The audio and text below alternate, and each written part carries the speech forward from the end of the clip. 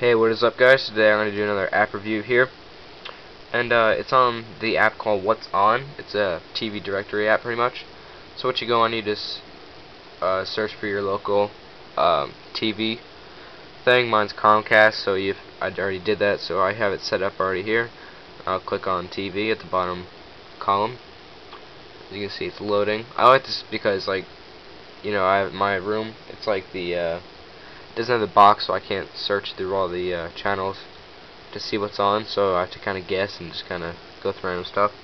So here we go. See, you can't really see because it's like that's as far as I can go pretty much with the focus.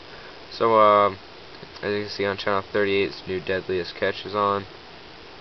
You know, it says new on red right there, as you can see. So that's pretty cool. You can just, it kind of catches your eye, like, oh, I gotta watch it and stuff. Deadliest Warrior is on. Yeah. It's kind of a quick app review, but I recommend this app. I'm pretty sure it's pretty sure it's free. I really like it a lot. I like it a lot.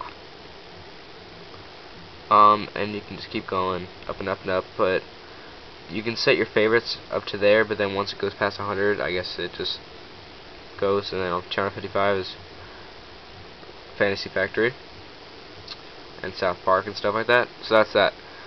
So, and you can also see what movies are playing near you and all that stuff, and favorite movies, TV shows, and episodes. So that's that. I usually just use it for like the guide, and that's it.